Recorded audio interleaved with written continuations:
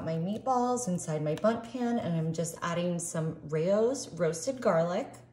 Alrighty, now I've got some cooked squash.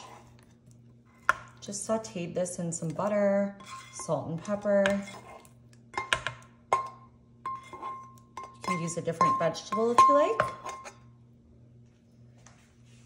Right now I'm adding in some mozzarella cheese, and this is the rustic cut. It's gonna get a nice layer in there, just like that. Now I'm coming in with some pasta on top here. It's not gonna be too much. This was one box, but I don't think we're gonna use this whole thing. So you could just prepare half a box if you like. I'm gonna add in my eggs.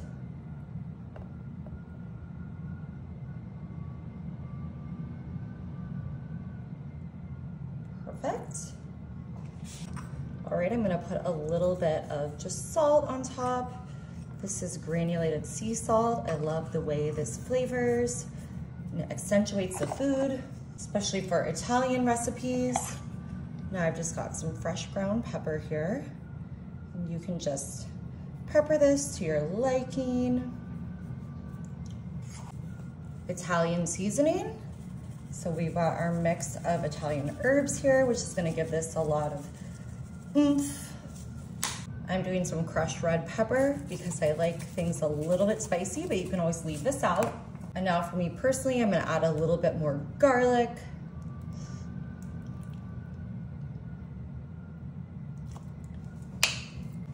And some of our easy onion here, but you can use fresh onions if you prefer.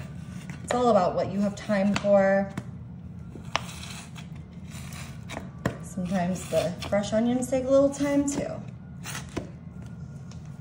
Alrighty, I'm just gonna start mixing this all up in here. We're gonna kind of get the meatballs a little bit mixed throughout, but I'm gonna leave them a lot on top as well.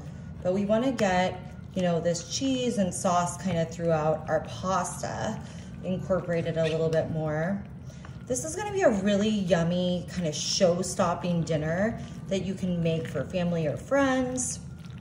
And I like it reminds me of, you know, a throwback, old school Italian meal, really delicious, hearty, obviously with the pasta, our vegetables, our meatballs. I just love this whole thing, and I love making things in the Bundt pan. I feel like it's very decorative, and it just is kind of a showstopper and a wow for people when they're coming over for dinner. Alrighty, we're just gonna finish this off with a little bit more cheese. Not too much, but that's also perfect because that's about what I got in my bag here. And this didn't all go in here. I had used this on other meals, so don't you worry about the cheese content here. You know, I love cheese, but I didn't use too much, I don't think. Alrighty, I'm gonna bake this at 350 for 40 minutes, and I'll see you then. Alrighty, y'all, we cooked this for 40 minutes at 350, and I just let it cool a little bit so I could touch the outside here. Now I'm gonna take my cutting board, place it just like that, and we're gonna give this a good flip. Ooh. Oh, what is this? Oh, I love it. It looks so good. Oh my God, look at this beautiful pasta bake that you can serve to your guests. They're gonna be so amazed, so impressed with this. We got our meatballs in here, our vegetables, our sauce. This is gonna be a delicious dinner to serve to family and friends, okay? How fun. How fun. I love it. Oh boy. Let's get in here. Look at that. Perfect. Alrighty. I cannot wait to get a bite of this. Look at those meatballs in there. We got everything you could want. Your pasta, your cheese, your veggies, your meatballs. Bon appetit, everyone.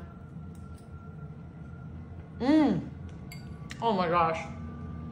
The garlic, so good. I'm gonna serve this for our next Sunday night dinner. Can't wait.